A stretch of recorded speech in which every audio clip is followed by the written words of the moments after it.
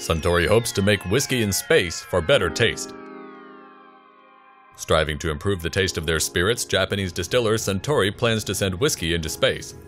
It's known that alcoholic beverages develop a mellow flavor when aged for years on end.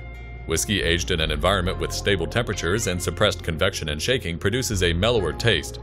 The Japanese whiskey distiller said it would send a total of 6 samples of its whiskeys and other alcoholic beverages to the International Space Station, where they will be kept for at least a year to study the effect of microgravity on the aging process.